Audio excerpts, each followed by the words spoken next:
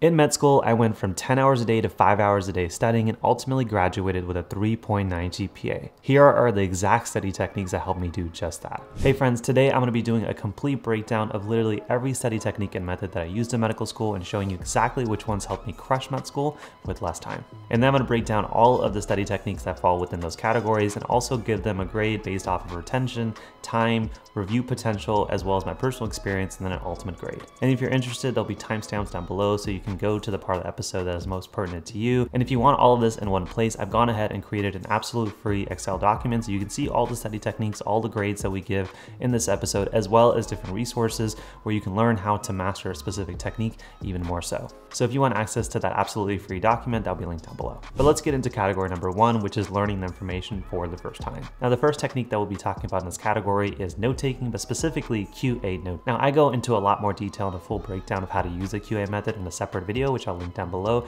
But essentially, a QA method for note-taking is instead of looking at your notes of how can I document things in my own words or how can I highlight, annotate, things that we do often, how can I instead take the information I'm learning and change it into the form of questions that I could then use later to quiz myself? So if I was in one of my medical school lectures and I was learning how to treat somebody with high blood pressure, then instead of just writing down all the medications, the doses, I may just say, what are the different questions? For example, what are the different meds that I could use to treat somebody with high blood pressure? That may be a question. And then to answer that question, I would put anything on the slides or something that the professor said that would answer them. And I would continue to do this throughout the lecture. What's the side effect of this medication? And then I would put the answer. This way, when I go home, I can easily just look at the questions and ask myself, do you remember this from lecture before you even look at the answers? And then if you don't, you can go ahead and review the material and repeat the process. In my personal experience, transitioning from a typical note-taking strategy to a QA method was able to cut down my studying by 3 to 4 hours a day because I was easily able to streamline the rest of the process that we'll talk about in today's episode. But in terms of grading on a scale of 1 to 10, first we'll have to talk about retention, which in this case, the QA note-taking method gets a 9 out of 10. In terms of the amount of time that it takes, because you have to think about your questions, it takes a little bit longer, so it gets about a 6 out of 10.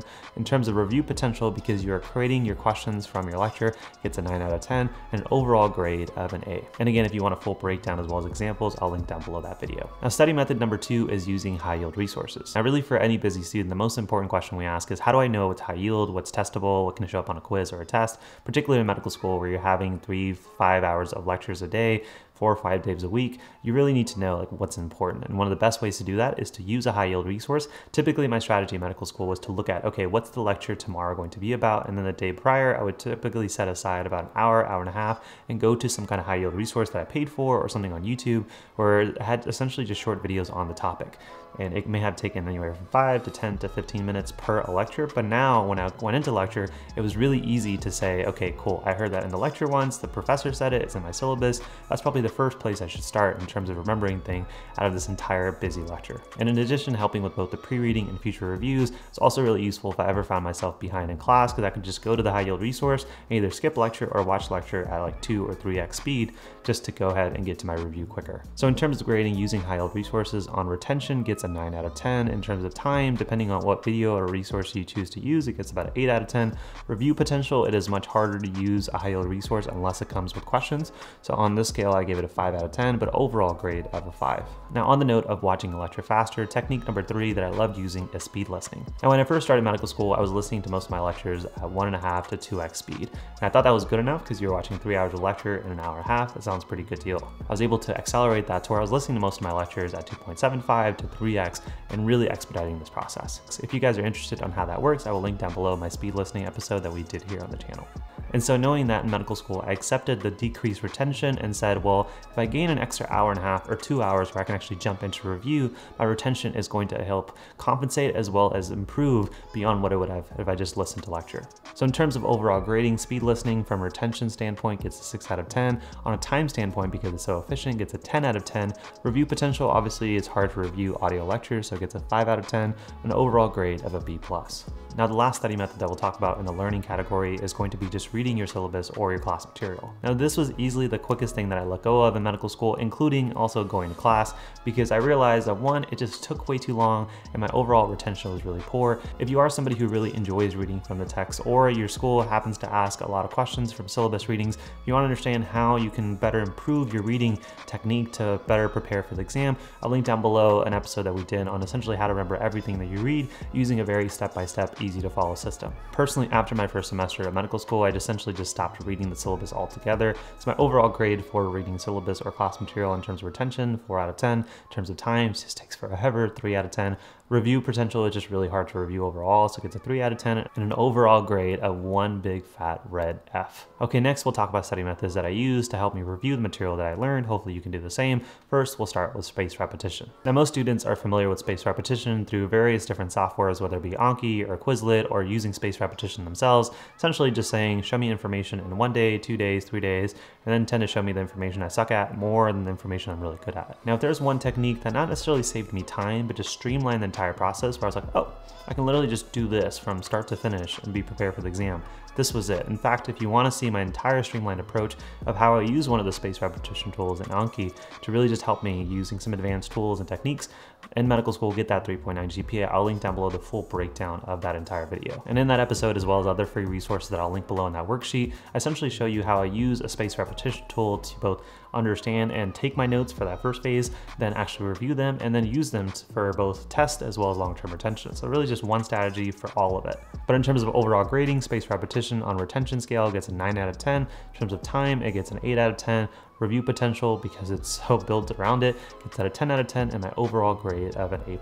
Now, studying up method number 2 within the review phase is making outlines. Now, this is a technique that I did a lot in college, and it was working. It was one of those things that didn't work in medical school when I made the switch over. It just took me way too much time. But essentially, I was making what I thought was a big hit list, and it had like 20 or 30 pages for every test or quiz, and I said, if I knew all of this, then I'm golden. Unfortunately, I just never had enough time to actually go into my outlines, which most students have. But interestingly enough, I argue that if I had switched to making my outlines using the QA method that we talked about earlier, then this would be much more effective. Unfortunately, I didn't do so. So my personal experience making outlines on a retention scale gets a 6 out of 10, and a time scale, it takes so long, a 3 out of 10, review potential, 4 out of 10, for an overall grade of C. Now again, this had the potential of being a B-, B+ study method, not as great as the spaced repetition tool, and not as great as the one I'm about to talk about next, but it could have been so much more effective. So again, if you love making outlines, definitely check out that Q&A episode down below. Now, before we get back into today's episode, let's take a quick second to talk about today's sponsor, which is Picmonic. Now, if you're unfamiliar with Picmonic and you're on your medical journey, they have hundreds and hundreds of videos for literally any class or material that you may need. And what makes Picmonic so unique is that in addition to having so many videos on literally any topic you need, so for example, here we're in microbiology,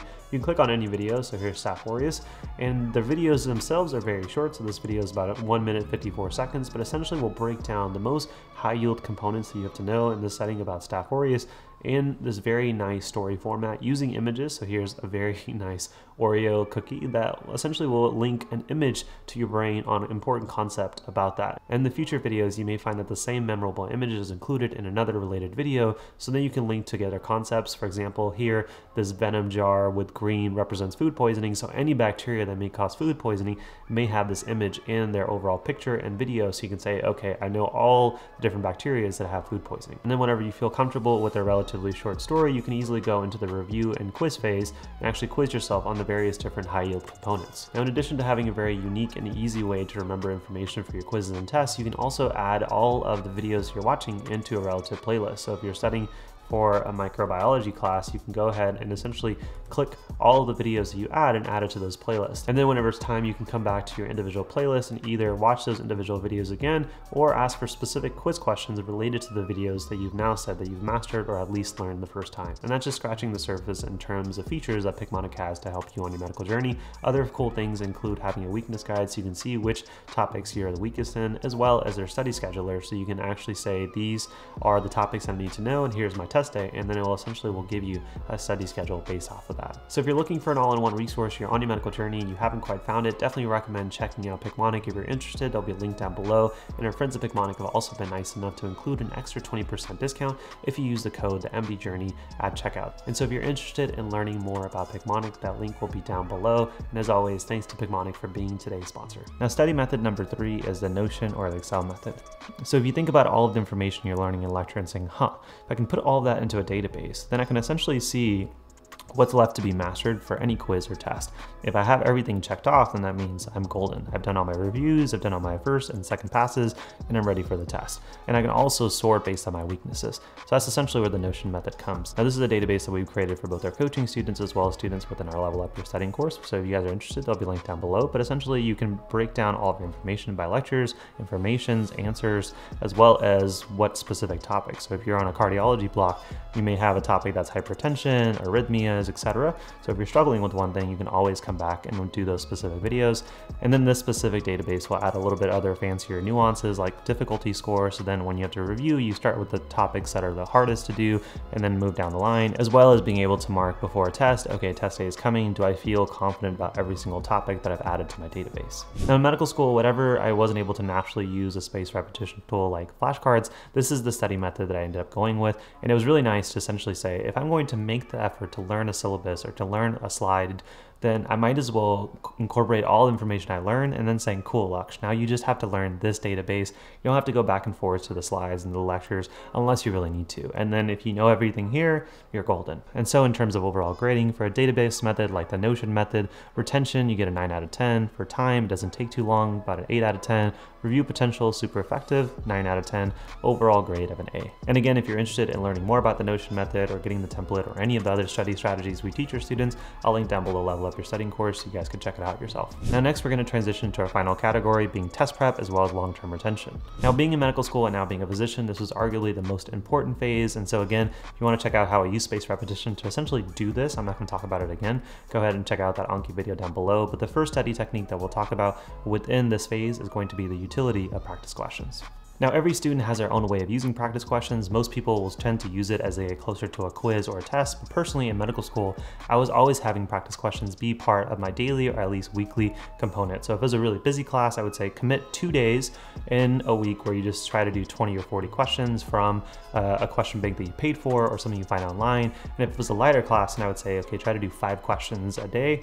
And essentially what I was trying to do is 1, identify topics that I had learned that obviously I wasn't good at, but also 2, I'm saying, oh, like, look, this is a way that they've connected 2 different ideas that I've learned over 2 lectures. Or here is what's high yield. I've heard my professor say it. I've heard the syllabus say it. It's high yield resource say it. And here's a practice question on it. This must be fair game for any test that shows up for boards as well as an upcoming test. And so if I missed a practice question during my cardiology block, I would add it to those relevant notes. And so when an upcoming quiz or test came around, I made sure not only did I understand the information from lecture, but also the practice questions I was doing to prepare for it. So in terms of final grading, practice questions on a retention scale get a 9 out of 10. On a time scale, you can argue depending on how long it takes you, it gets a 7 out of 10, but a review potential, it is one of the most effective tools and gets a 9 out of 10 for an overall grade of an A. Next up, we'll be talking about the brain dump or the Feynman technique. Now this is probably my most personal favorite technique that I've used all the way back from my college days, because it is the best at just saying you're completely BSing yourself. You think you know this, but you actually don't.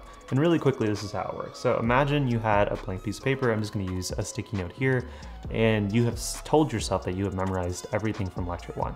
A good test is saying, perfect, Laksh. Go ahead and put it on a piece of paper. Go ahead and just scribble it, everything you remember. And you're going to quickly find out that there are going to be places where you're like, oh man, I know that there was 3 bullet points about this topic, but I only remember 1 of them. Those are great opportunities because those are the gaps in your knowledge where you can just say, I'm going to mark this on the piece of paper. I'm going to do the rest of the lecture or whatever topic you're reviewing. And then you go back to your syllabus, your notes, your slides, and saying, okay, what did I miss? And you fill in the holes and then you do it again. And this essentially, in my opinion, is one of the best techniques you can use to prepare for the test, because now you can no longer BS yourself. Visually, you can say, actually, Laksh, you don't really know that, or you don't feel very confident. And so if it was a pathway or a step-by-step thing, or if I was in economics and I needed to draw a bunch of graphs, I just had to do it. And if I couldn't, then I needed to review it. So in terms of overall grading, the brain dump or the Feynman technique on a retention scale gets a 10 out of 10. On a time scale, a 10 out of 10 because it's so quick. In review potential, you have to force yourself to do this and it needs to be a predictable schedule, gets a 7 out of 10 for an overall grade of an A+. Next up, in studying for exams, we have to talk about group studying. But really the utility of group studying varies so much on the group, and often they just become social hours. But they definitely have the potential of being strategic, especially if you combine it with a lot of the techniques that we've talked about so far in this episode, like coming to your group setting with a list of questions and then asking those to your classmates and having them ask you whatever they've had in a list, and then you can compile them in a worksheet, an Excel document, and then trying to see, okay, cool, before the test, can I answer every single question that I've created and my group members have created? And then if not, you can use your group setting session to say, hey, Bob, Jill, whatever, can you go ahead and explain this question to me? I don't really understand the answer. Now, in my opinion, that is the optimal way of using group setting, but unfortunately, usually not the typical. So in terms of grading on a retention scale, group setting gets a 6 out of 10. In terms of time, you have to go ahead and set out time. It's a 5 out of 10, and review potential, it's a 7 out of 10, but it could be more depending on how you use it. And so an overall grade of a C. Next, we're going to talk about review sessions and using office hours to prepare for your tests and long-term retention. Now, in medical school, we had TA review sessions very often before a quiz or a test, but I realized quickly that actually showing up to the sessions weren't that helpful. More so, the actual slides and the questions that the TA came up with were much more helpful. So I saved myself some time and used review sessions strategically by using the slides or whatever information they gave me and saying, cool, what is on here that I haven't put in my database or haven't put in my spaced repetition that I can add and try to master, whether it's more practice questions or a slide that they emphasize the topic that I really haven't given any attention to during my review. That's really helpful. But actually showing up to them, the quality is really dependent on who's teaching as well as the topic itself. And I wasn't really an auditory learner, so not something that I use very often. But in terms of overall grading for retention, because they were so close to the test, they got an 8 out of 10. For time, because you have to set aside time to actually show up to these or actually go through the review slides, it gets a 5 out of 10. An overall review potential of a 6 out of 10 for an overall grade of a B. Now, if you're finding value out of this breakdown, a quick reminder that that free worksheet will be linked down below, as well as all of the free resources and courses that I've created over the past few years. If you go ahead and check that link down below, I'll go ahead and send those to you ASAP. And if you're watching this episode and you're either not happy with your grades, or at least not for the amount of time that you're putting in, then definitely consider checking out the Level Up Your Studying course, or at the very least, considering checking out the reviews and results our past students have gotten and ask yourself, would I want those results, or is that something that's feasible for me? And at the very least, hopefully you guys are interested in some of the advanced tactics that I teased on that decrease my studying from 10 hours to 5 hours, ultimately helping me get that 3.9 GPA. I talk about them all in this episode down below. Hopefully you guys enjoyed this. Hopefully you guys enjoyed today's episode. And as always, thanks for being a part of my journey. Hopefully I was a little help to you guys on yours. I'll see you guys in the next one. Peace.